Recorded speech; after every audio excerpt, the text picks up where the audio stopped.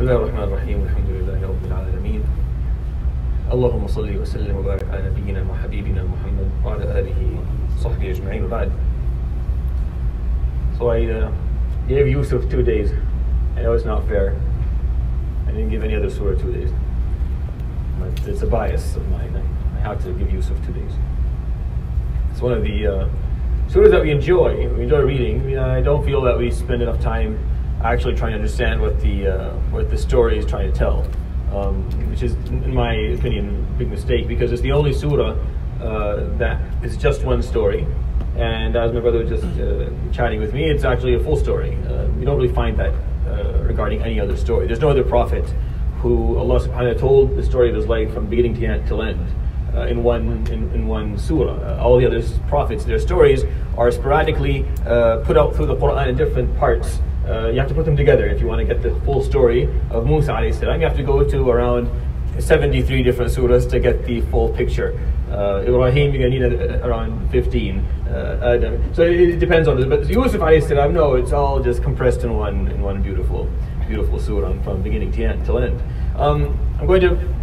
I'm going to just talk about it from a different perspective. Yesterday I told you the perspective of Yusuf alayhi salam, how he held on to his ethics and morals regardless of what was happening in his life, even though things got really ugly for him. He was mistreated by everyone for a very long time, yet he never changed. Even the last point that I left for today is that when he finally became king, at the end of it, right, after he had forgiven his brothers, after he did not perform an act of haram at all throughout the whole 40-50 years of his experience, even at the end, when they prostrated him or they honored him, alayhi salam, right, you would think at that moment that maybe a bit of self-esteem, right, or self-recognition would enter his heart. You read the dua that he made at the end, and you know that even at that moment, the shaitan trying to get into you, maybe get Yusuf to, you can feel like the shaitan is struggling with Yusuf, trying to get him to make just one mistake, and giving him good reason for it. Look, Yusuf, like, you have every reason to make this mistake. Make this mistake and then make istighfar, you'll be fine. Like, I have people doing way worse things than making istighfar, and Allah's accepting.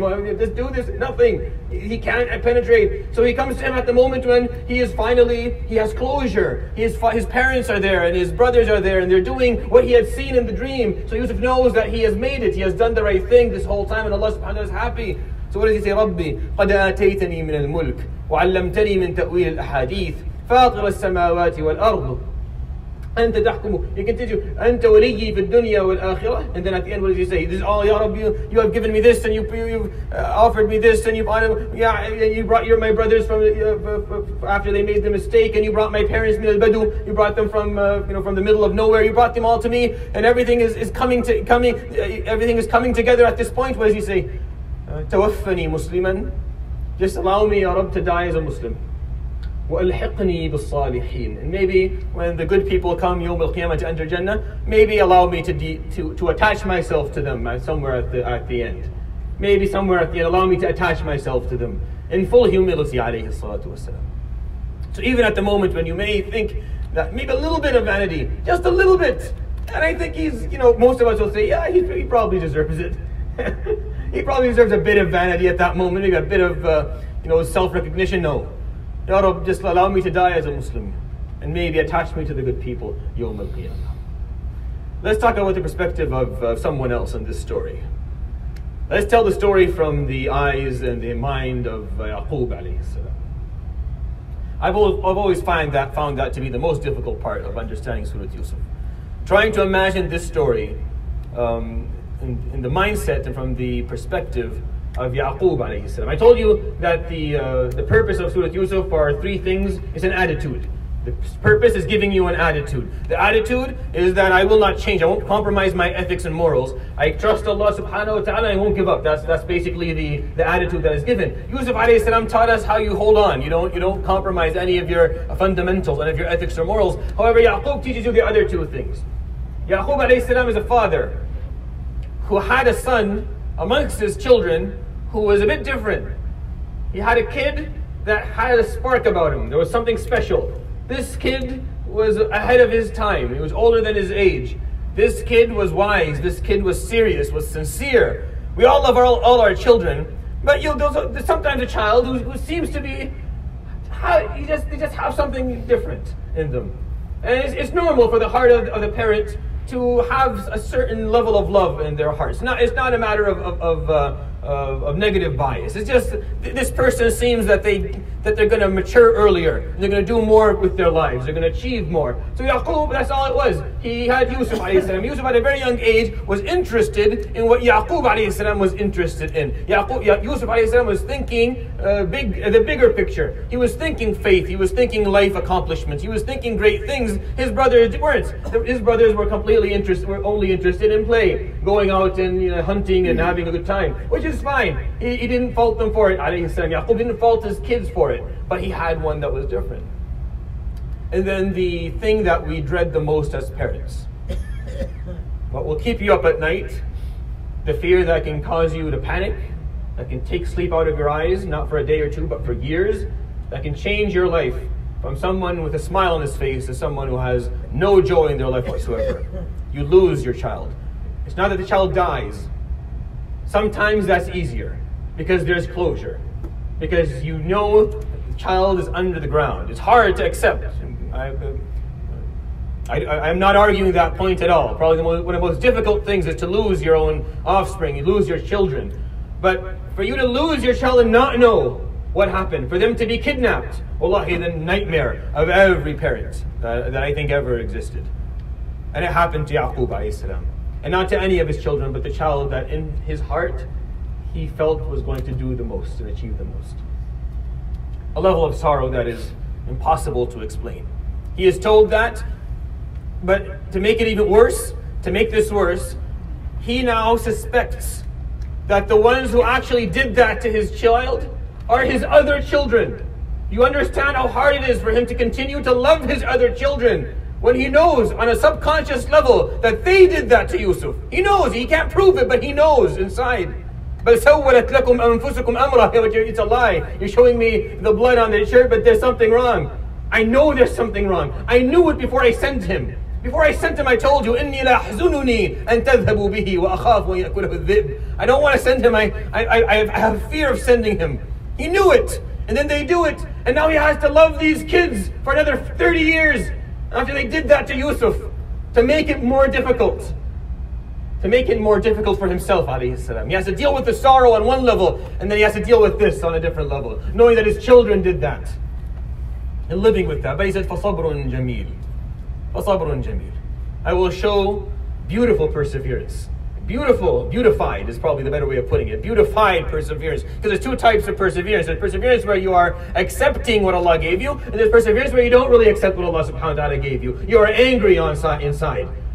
You are very angry, you're doubtful maybe. You're objecting, but you're not saying it out loud, but inside you're objecting, you don't like it. But you're perseverant, you're not making a problem, you're doing what you need to do. And then there's another type of perseverance where it's beautified. You accept, this is the hand you dealt me, Ya Rab. Alhamdulillah, I've accepted, I have no problem. Alhamdulillah, I don't like it, but Alhamdulillah, I'm accepting, I'm going to show perseverance with a smile on my face. And he does, alayhi salam.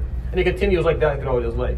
And then another moment comes, many years later, where they tell him, when the years of starvation and hunger, and they said, we can't get any more food unless you send all your children.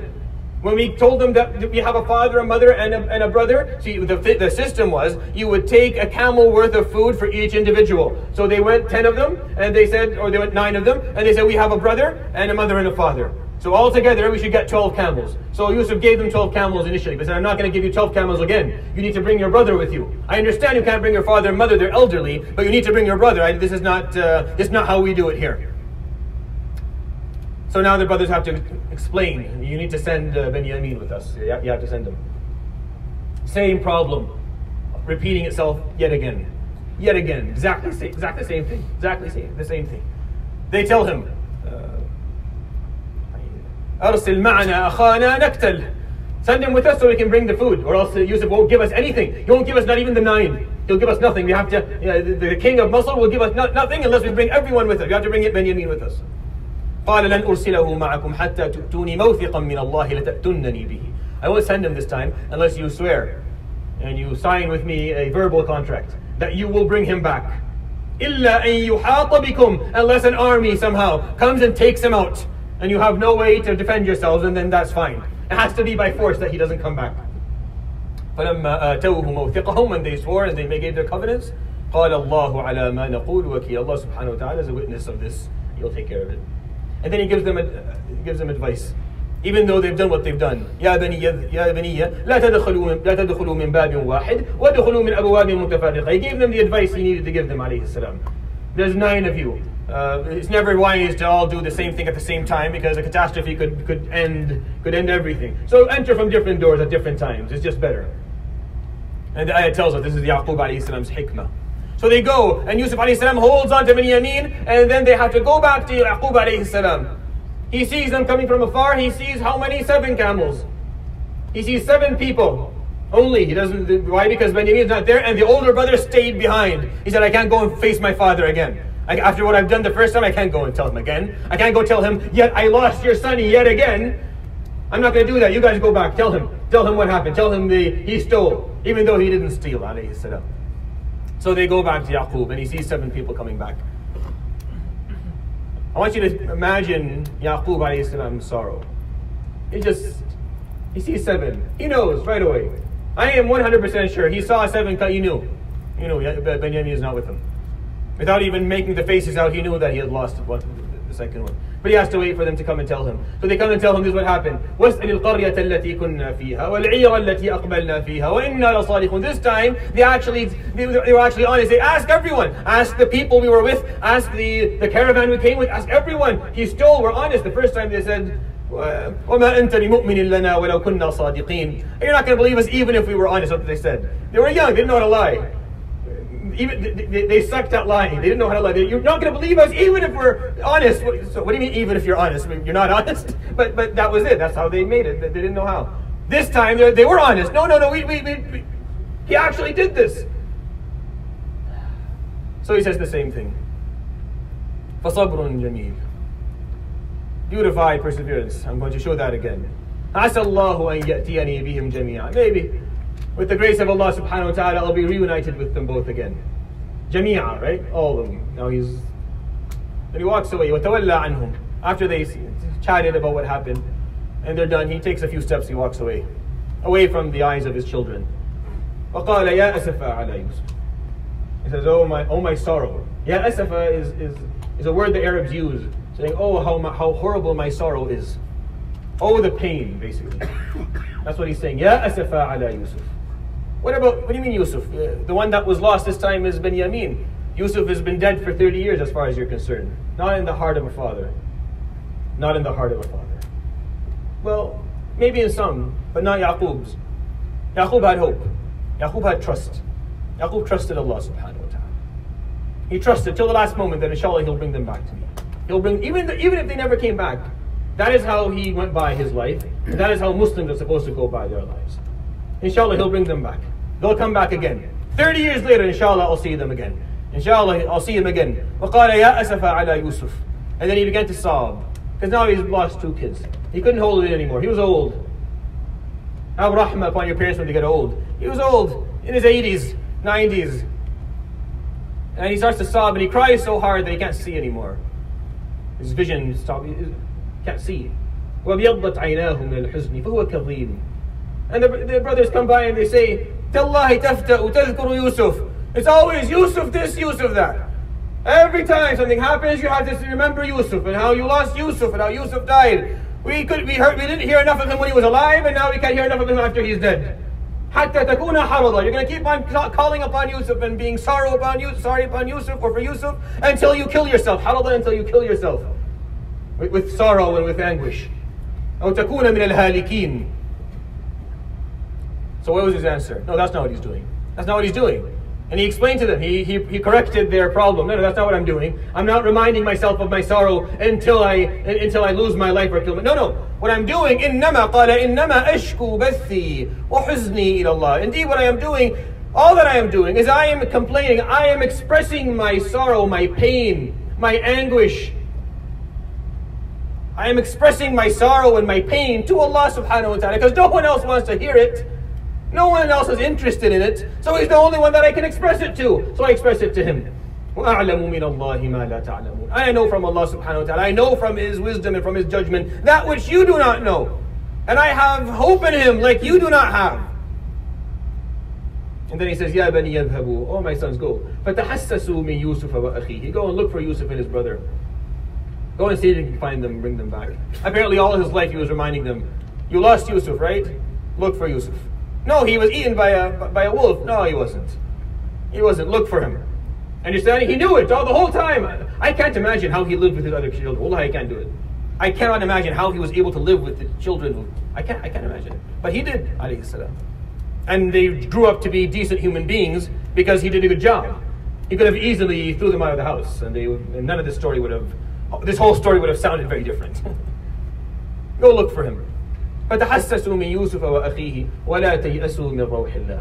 And never, one of the basic ayat of the surah. And never lose hope.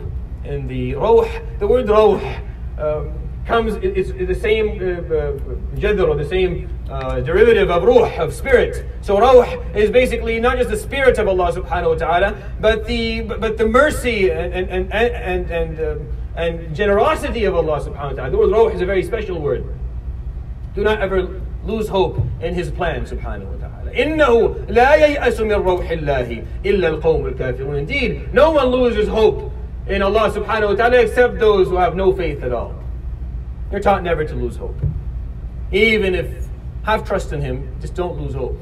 Regardless of what, even if you die without getting what you wanted, don't lose hope. Because if you don't get it now, you get it later. The time will come where you will get what you're looking for, inshallah.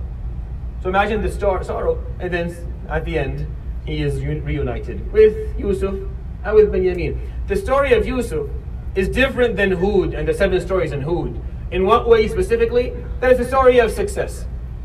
All the stories in Hud ended with adab, all of them. All the stories of Hud ended, أَلَا بُعْدًا لِكَذَا, أَلَا بُعْدًا لِعَادٍ, أَلَا بُعْدًا لِثَمُودٍ. They're going to all be punished, but not the story of Yusuf alayhi salam. The story of Yusuf in itself, for the Prophet sallallahu alayhi wasallam, was hope. The story itself. He got to hear a story of someone who did it, who actually succeeded. Because all he's been told is Nuh tried, didn't work out for Nuh. Okay, well who else tried? Hud, did he work out for him? No, everyone got destroyed. Well, who else? There's Salih. What about Salih? He must have done it. No, Salih didn't do it either. What about Lut? No, not Lut. Ibrahim didn't have enough followers to say that he was actually successful. He didn't have enough followers. Just his family members listened to him. Every single prophet he's given doesn't end well. And then he's given this story. That within its own essence is a hope. That Yusuf alayhi salam was successful. Not only did he reunite his family, he united a country in the love of Allah subhanahu wa ta'ala. So we got to hear that alayhi salam. So not just what Yaqub did, also the story of Yusuf with the Prophet was trust in Allah. Show some trust, show some faith. Show some faith. And don't give up. Let's take a look at Yusuf alayhi salam's trajectory, so you understand how life works. So Yusuf alayhi salam, we're shown at the beginning, he's at the highest point. He is seeing a dream of greatness. And his father loves him the most and is teaching him. وَكَذَلِكَ يَجْتَبِيكَ رَبُّكَ وَيُعَلِّمُكَ مِنْ تَأْوِيلِ الْأَحَادِيثِ وَيُتِمُّ نِعْمَتَهُ عَلَيْكَ كَمَا أَتَمَّهَا عَلَى أَبَوَيْكَ مِنْ قَبْلُ إِبْرَاهِيمَ وَإِسْحَاقَ. You're going to be like Ibrahim and Ishaq, your grandfathers, your great-grandfathers. You're going to be a prophet like them. You're going to be educated. You're going to be a man of Allah subhanahu wa ta'ala. So he's on the top of the world. And then he goes within 12 hours to the bottom of a well. To the bottom of a well. Sitting there, lonely, child. Hungry and thirsty and scared. Crying.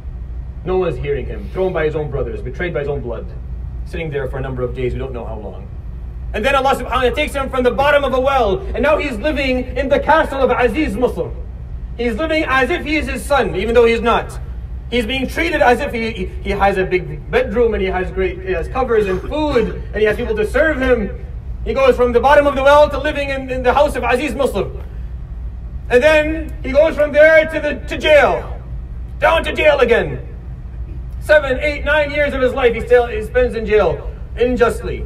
And then he goes from jail to being Aziz Misr himself. He's not living in the house of Aziz Misr anymore. He's going to be Aziz Misr himself. Alayhi salam.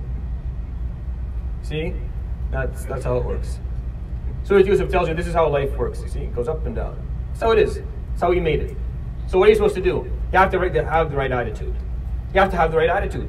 because not having the right attitude won't change the fact that it's going to look like that. That's how it's going to be. Sometimes the downs are more than the ups. Sometimes the ups are more than the downs. But regardless, it's not going to change for you or for me. There's nothing personal about this. It's not personal. Allah subhanahu wa ta'ala dislikes you or dislikes me or likes this person. No, it's just how it is. It's ups and downs. What is your attitude? What will make life livable? What will make this thing bearable is your attitude. What is your attitude towards all of this? Just go back to Yusuf. At certain points in his life, it was very easy for him to lose hope and to lose composure and to lose iman and to lose faith and to lose any level of rahmah in his heart for any living thing at all and to hate life and to hate everyone.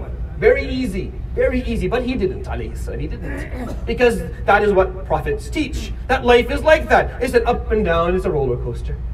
And all you really have is your attitude.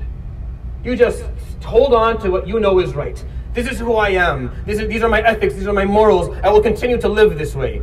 You can throw at me whatever you got. Throw your best shot at me. I'm not going to change. I'm never going to lose my hope and trust in Allah subhanahu wa ta'ala. And I'll just never stop. I'll never give up. I'll never give up. That is basic. At the end of the surah, what does it say? قُلْ هَذِهِ سَبِيلِي. Say, this is my way. هَذِهِ سَبِيلِي. This is how I live my life. أَدْعُو إِلَى اللَّهِ. I call on the name of Allah subhanahu wa ta'ala. عَلَى بَصِيرَةٍ. With true knowledge. With true insight. I know what I'm saying. Insight. I understand what's happening. Have the right attitude. أَنَا وَمَنِ اتَّبَعَنِي وَسُبْحَانَ اللَّهِ وَمَا أَنَا مِنَ الْمُشْرِكِينَ. Him and all those who follow him. Sallallahu alayhi wa sallam. You think the Prophet ﷺ didn't learn from all this? I'll give you examples. I'll give you examples of how we learned from all of it. Yusuf ﷺ lost his dad. And the Prophet ﷺ, whether this surah was revealed in the 10th year or before, lost Abu Talib. He lost his dad a long time ago. But Abu Talib was the closest thing he had to a father figure. He was going to lose Abu Talib as well. So he made sure he knew how to do that, alayhi salatu wasalam, from watching Yusuf hold himself and carry himself.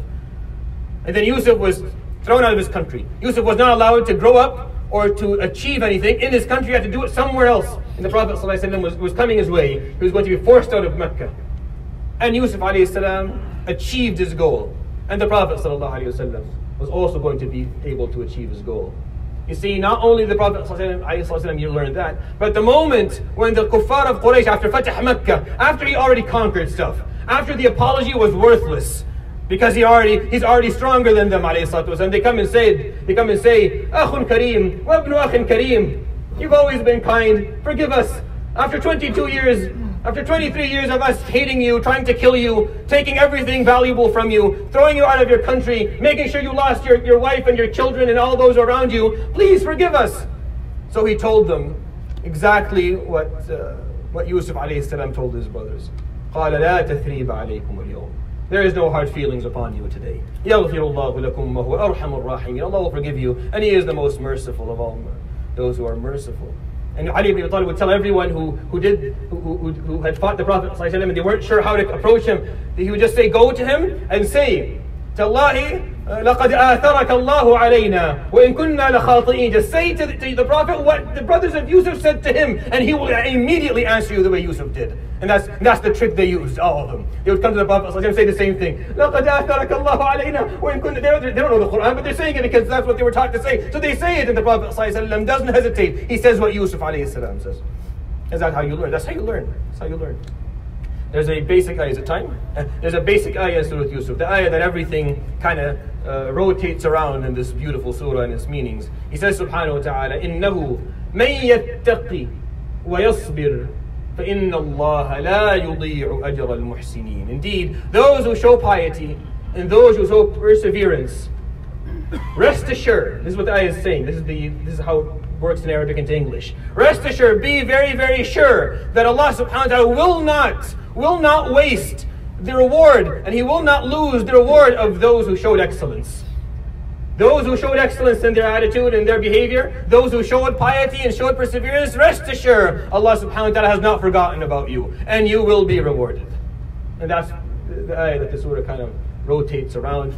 Surat Yunus gave us an intellectual concept to hold on to. Surat Hud gave us a social one to hold on to. And Surat Yusuf gave us a spiritual, gave us an attitude. Gave us an attitude of how we're supposed to go through our lives. If we learn it, then khair, and if we don't, then maybe read the surah again and try and get it from it. Subhanakallah bihamdika la ilaha illa anta astaghfiruka wa atubu ilayk. Wa sallallahu ala sayyidina Muhammadin wa ala alihi wa sahbihi ajma'in. Jazakumullahu khairan wa barakallahu fikum.